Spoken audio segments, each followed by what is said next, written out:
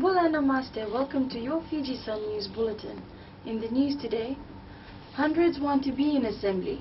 There is an overwhelming interest in membership of the Constituent Assembly to decide the Constitution.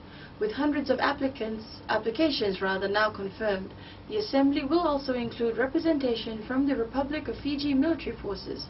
The Constitution will provide the platform for next year's general elections. In business, new $1 million apartment. Investment by former Fijians continues to grow. The latest one is a $1 million investment in a new apartment building along McGregor Road in Suva's central business district. The 6 two-bedroom apartments will be expected to cater for the growing demand in high-end accommodation.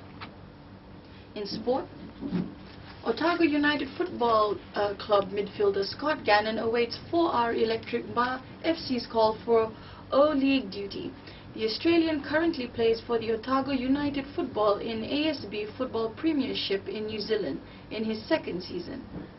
Before we go, let's take a look at the weather. Occasional rain and few thunderstorms over Vanua Levu, Taveuni and Northern Lau Group, and gradually spreading over the rest of the group later today. Moderate east to northeast winds becoming predominantly northwest from tomorrow and moderate to rough seas. That's all from the newsroom for now. Have a good day.